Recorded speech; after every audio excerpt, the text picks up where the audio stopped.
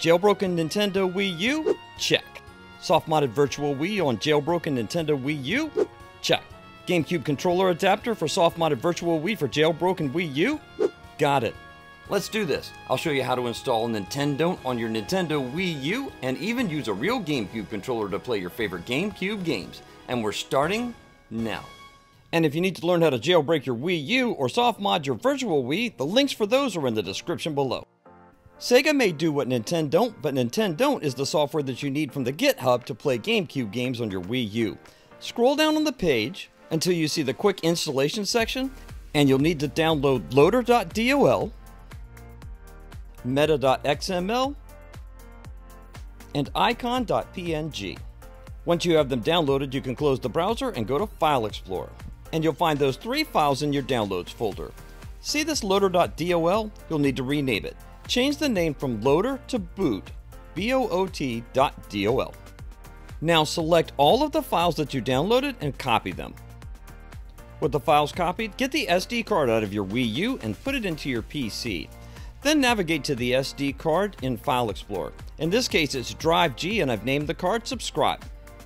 From the root of the SD card, navigate to the folder called Apps.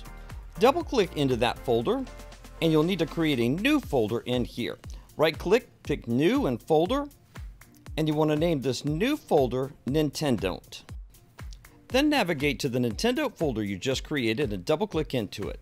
From inside this folder, right-click and paste all 3 of the files that you copied over from your Downloads folder. Then navigate to the place where you have your game saved. In this case, I have Star Wars, Rogue Squadron, and Rogue Leader. And let me point out here, you need to make sure that your actual game images are saved under the game.iso name. If they're named anything else, it won't work. Alright, go back 1 level and grab the entire folder and copy it. You can store your games either on SD media or on a USB drive. In this case, I'm just putting them on the same SD card as Nintendont. Either way, you need to create a folder and name that folder Games, G-A-M-E-S, with the S on the end. Once you have this folder created, navigate to it and double-click into it. This is going to be where your game folders are stored.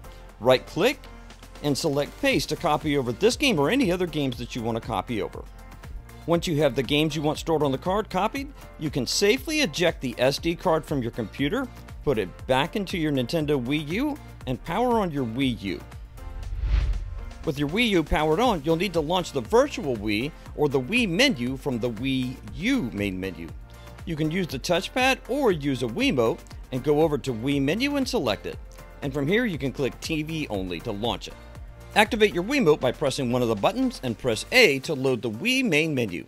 From here you'll need to go to the Homebrew channel. Point at the screen and navigate over to Homebrew channel, select it with the A button, and then navigate down to Start and select Start with A. You'll have more or less applications available to you depending upon the journey you've taken to get here, but you'll see Nintendont in the list of choices you have.